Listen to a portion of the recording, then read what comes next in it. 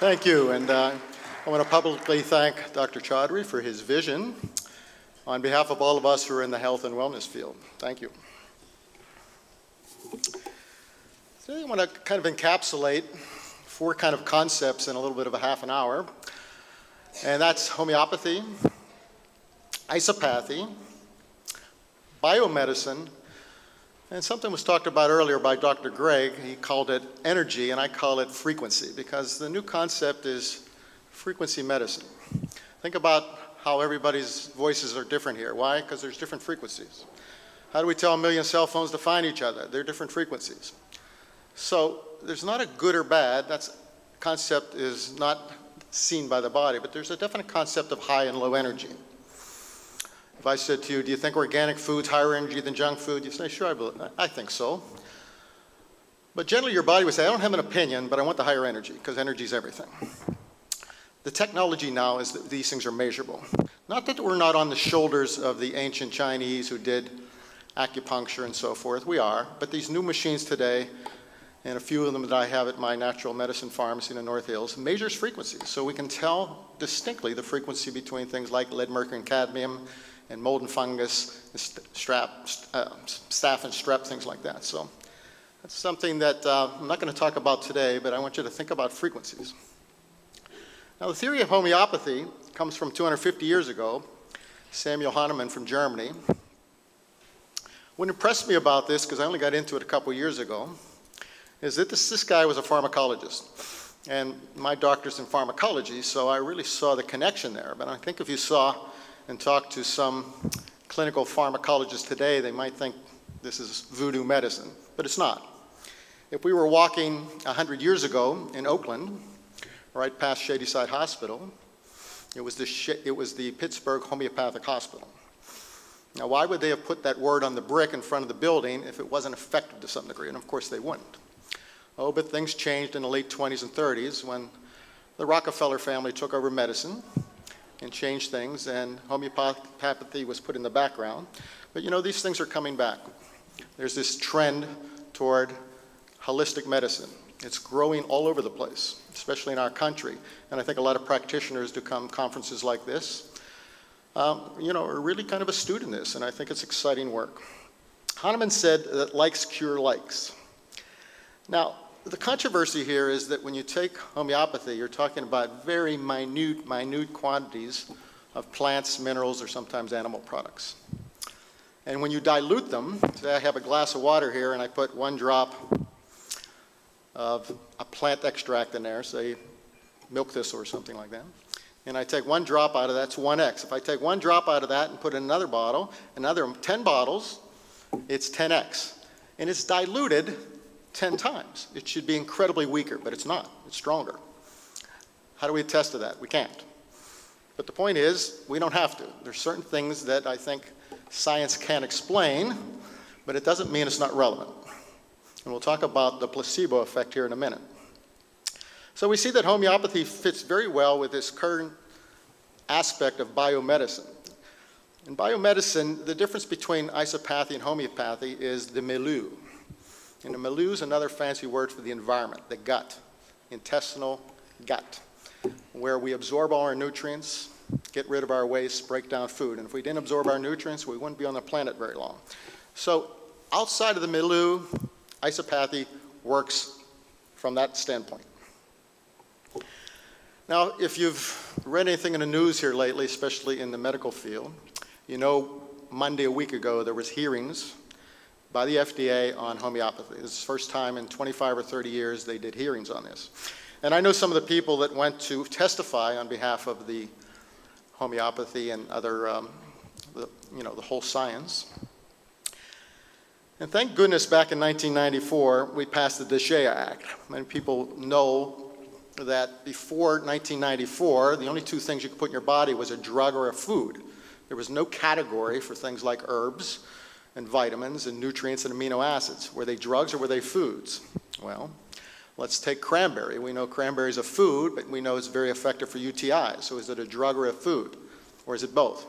Well, in their wisdom, and I'm very proud to be associated with the American Botanical Council out of Austin, Texas, because that's the herbal group that really represents any controversy or news about herbs that come up in Congress or something like that.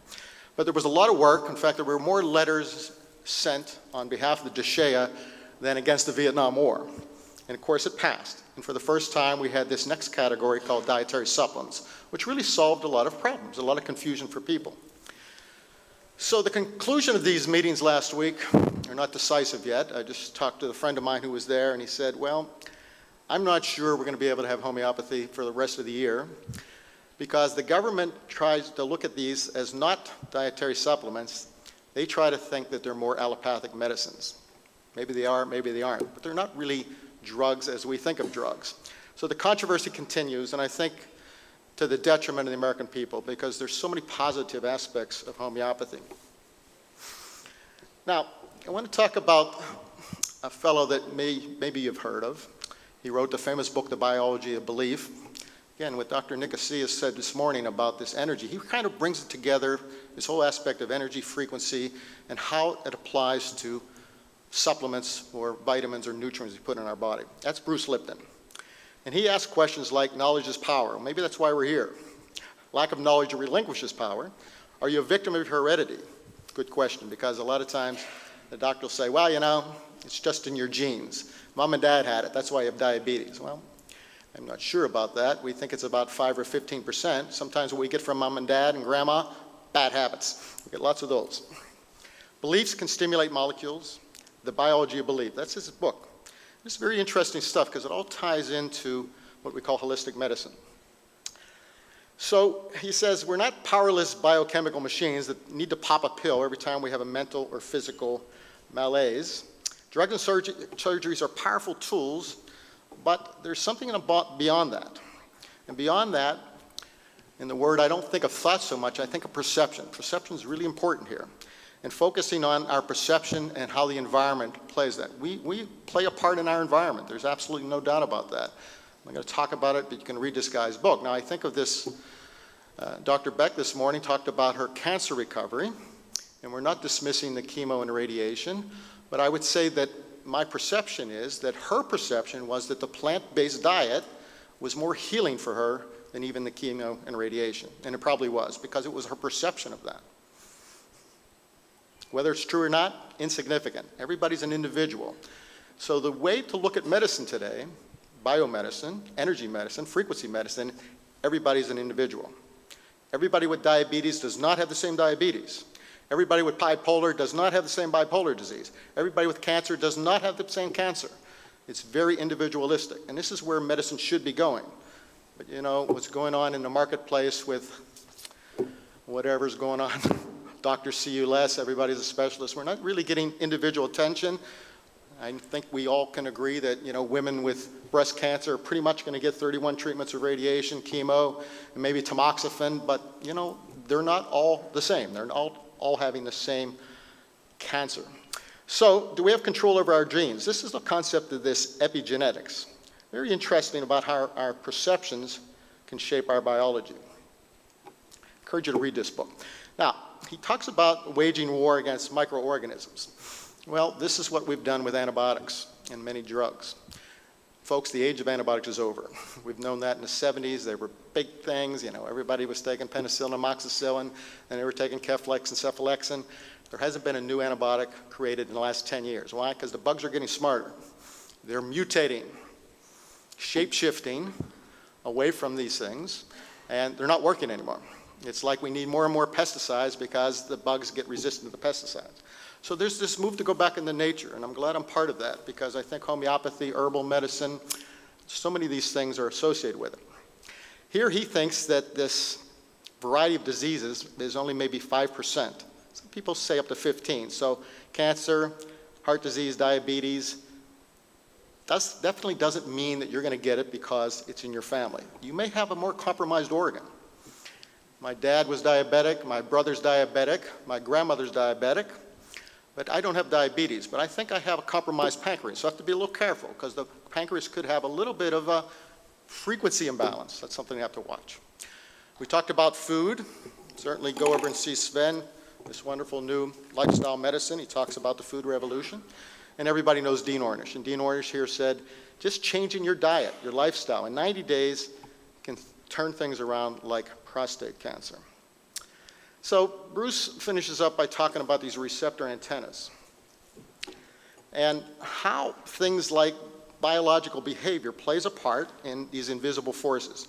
And he gets into things like homeopathy and isopathy. Of course, penicillin came from a mold, so we're talking about not the drug so much, there's nothing wrong with the drug, but the mold can be used as a homeopathic, and it's not the drug.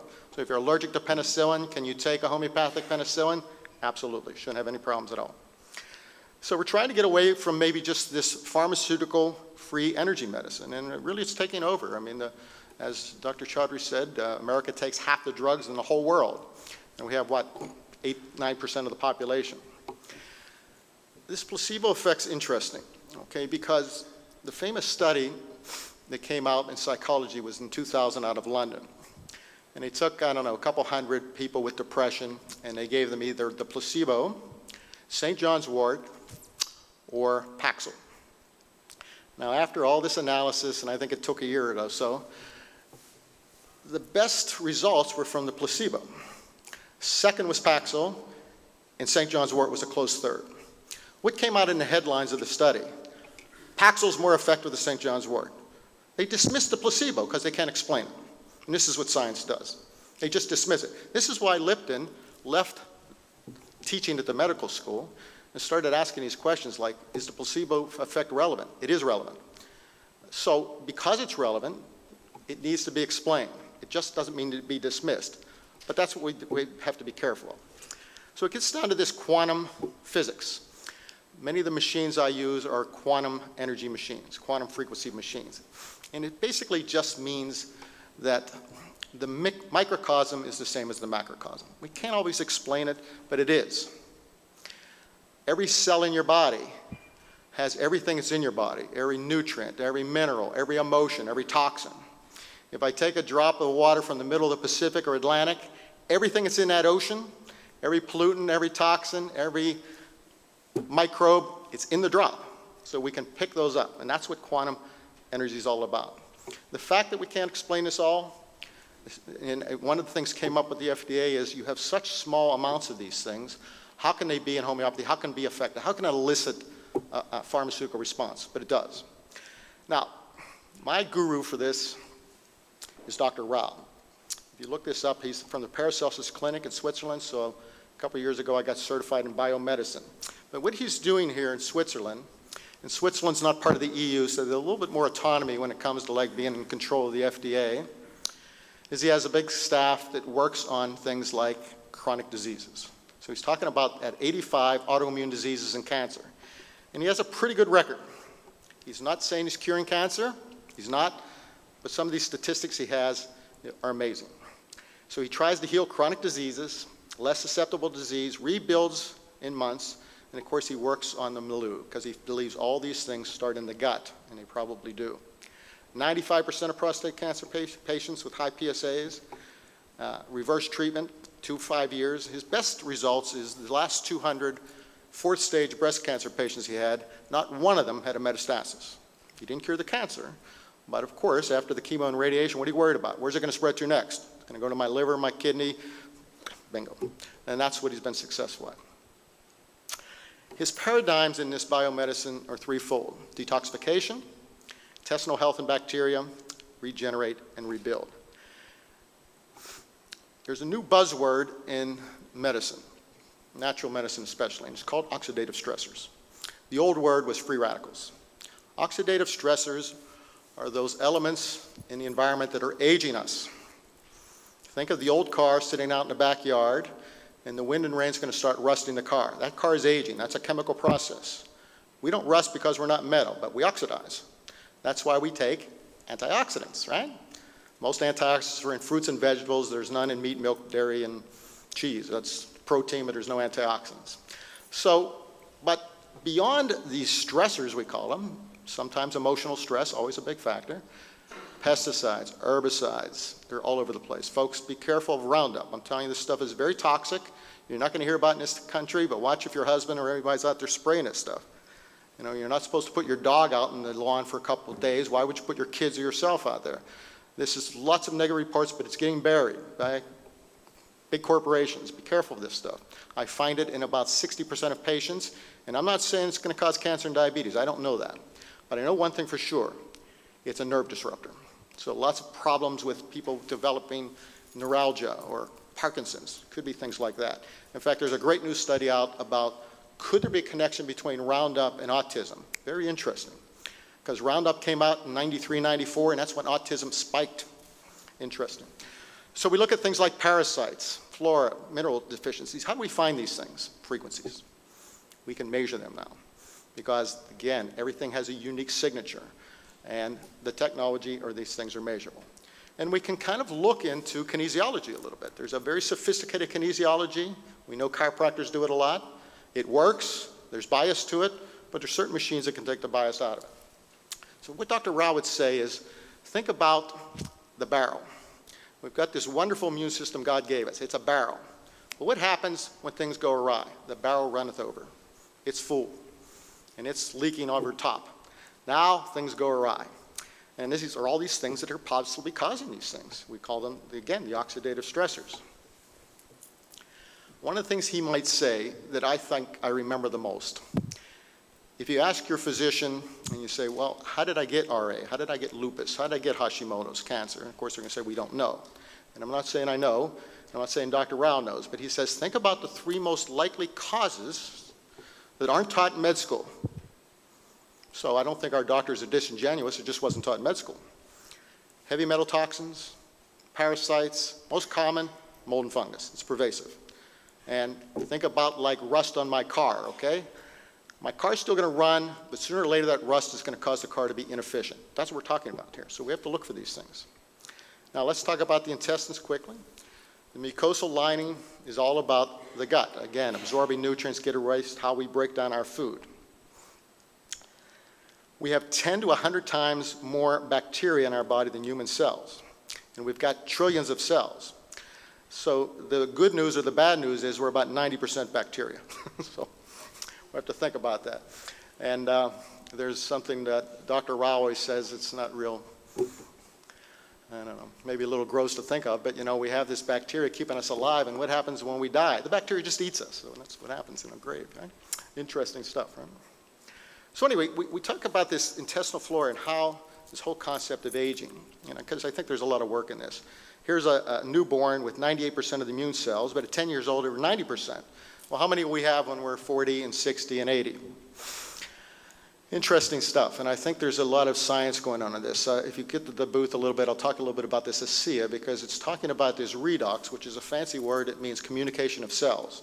And how we age, there's a lessening of this communication. And we're not reversing aging, but we can improve this communication, especially when it comes to things like autoimmune diseases. So lots of ways to destroy this intestinal wall. And this is what leads to these immune and cancer. He would think all these just about, unless it's heredity, and it could be heredity, of course, starts in the gut. Food allergies, big things today. And I call them food sensitivities, too, because it's not like you eat peanuts and go to the emergency room. That's an allergy. But there's a lot of sensitivities. And if you don't think they're putting pesticides and herbicides and hormones and antibiotics in our food supply, they are. It doesn't matter what you think today. And we don't know these things.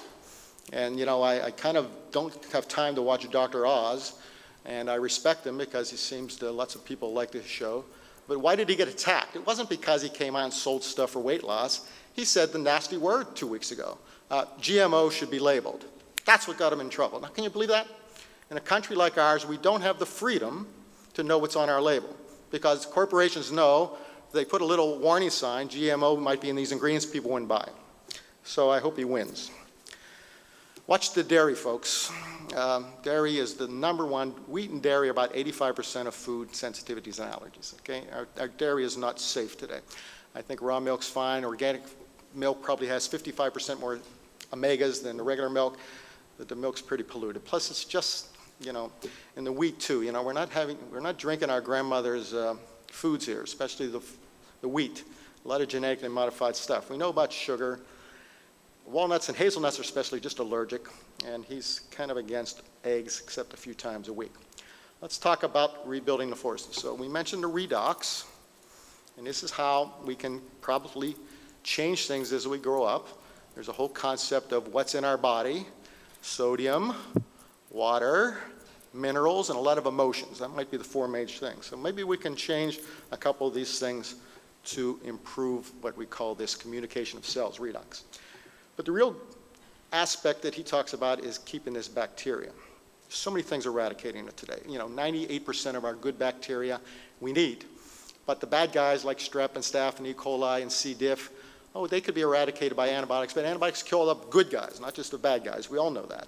So this antibiotic abuse is a big problem in the hospitals. Oh, you hear about it sometimes. It's a huge problem. So regeneration comes into play. And yes, probiotics come into play, and enzymes come into play, and raw foods come into play. But there's an aspect of keeping the lawn fertilized, right? I got this nice green lawn, and I want to keep it green. If I don't water and fertilize, I'm going to get weeds. And weeds in the gut could be gastritis and diverticulosis and Crohn's, but weeds can also be heart disease, cancer, and migraines. So we want to keep the weeds out. It's all about keeping the gut healthy.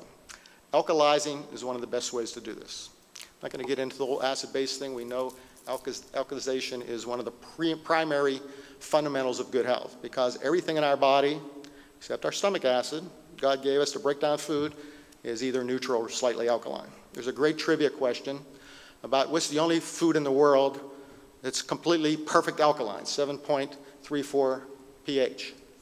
People say, well, I don't know, is it bananas or is it avocados? Actually, I think it came from above. It's mother's breast milk. Isn't that wonderful? Perfect pH for humans. So all these things could be helpful in, but one of the simplest things that costs you a couple bucks a month, sodium bicarbonate, organic baking soda. Don't use Arm & Hammer. I think there's aluminum in it, but a little bit of that can really settle the stomach. We all remember, people my age remember all those Alka-Seltzer commercials. That's it. Okay, so pleomorphism is how we'll finish up. This is a concept that's very interesting because it's coming into play again, especially in Europe. Everybody remembers the father of medicine, Louis Pasteur, right?